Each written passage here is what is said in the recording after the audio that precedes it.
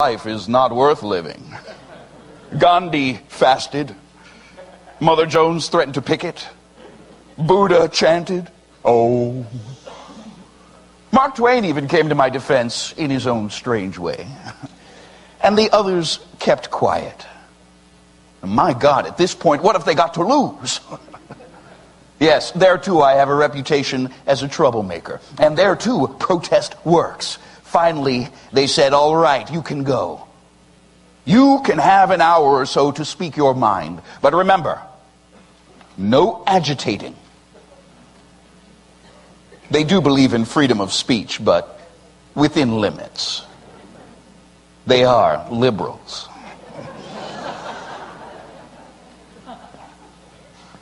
So you can spread the word. Marx is back. But understand one thing. I am not a Marxist. I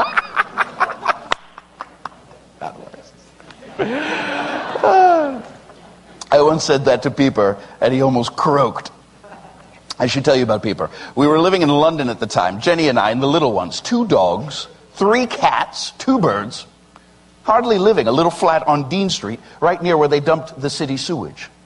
We were in London because I had been expelled from the continent, expelled from the Rhineland, yes, from my birthplace. I had done dangerous things. I was the editor of a newspaper, Die Rheinische Zeitung.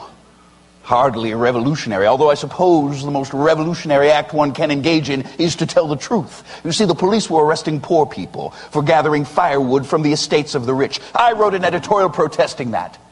They decided to censor our newspaper. I wrote an editorial declaring there was no freedom of the press in Germany. They decided to prove me right. And they shut us down. Isn't that the way it is? You know, then we became radical. Our final issue of Zeitung had a huge headline in red ink. Revolt. That annoyed the authorities. They ordered me out of the Rhineland. So we went to Paris. Where else do exiles go? Where else can you stay up all night and drink wine and tell lies about how revolutionary you were in the old country? Yes, if you're going to be in exile, be one in Paris. Paris was our honeymoon. Jenny found a tiny flat in the Latin Quarter. Heavenly months.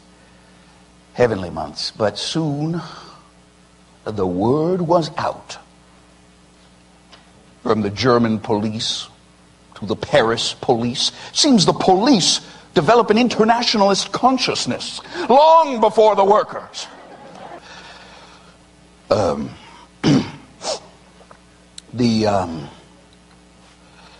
The doctors said the cough would go away in a few weeks.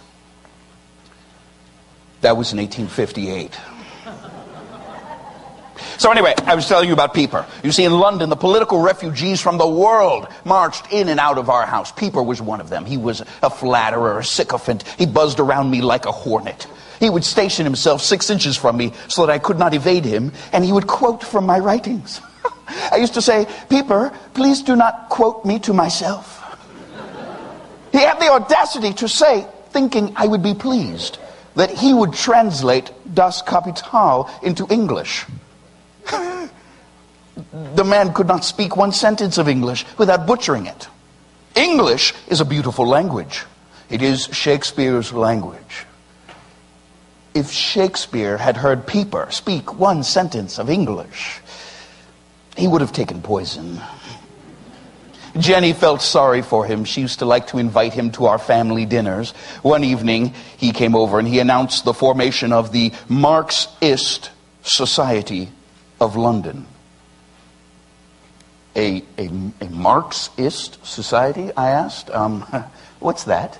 He said, we meet every week to discuss another of your writings. We read aloud and examine sentence by sentence. That's why we call ourselves Marxists.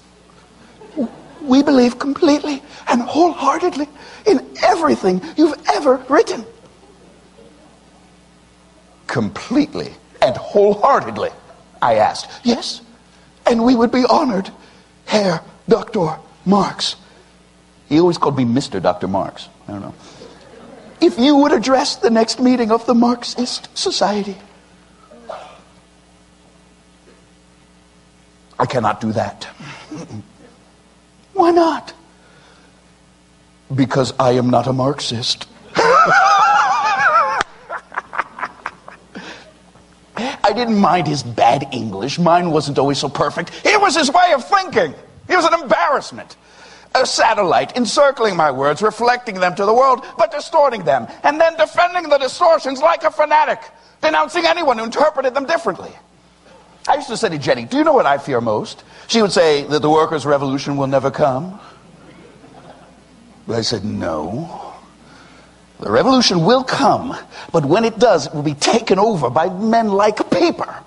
Flatterers when out of power, bullies and braggarts when holding power, dogmatists.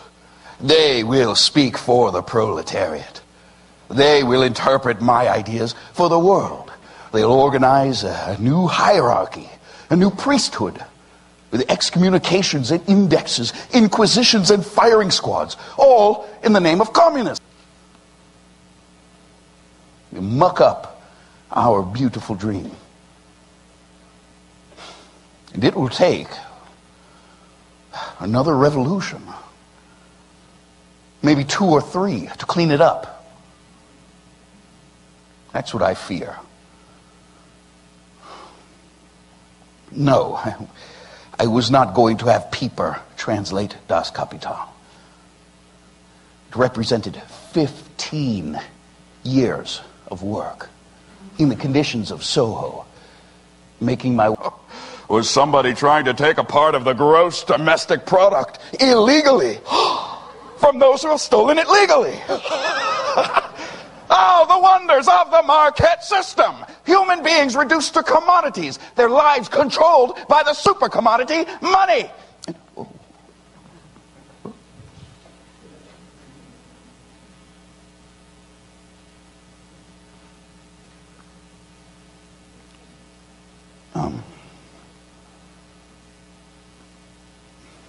The committee doesn't like that.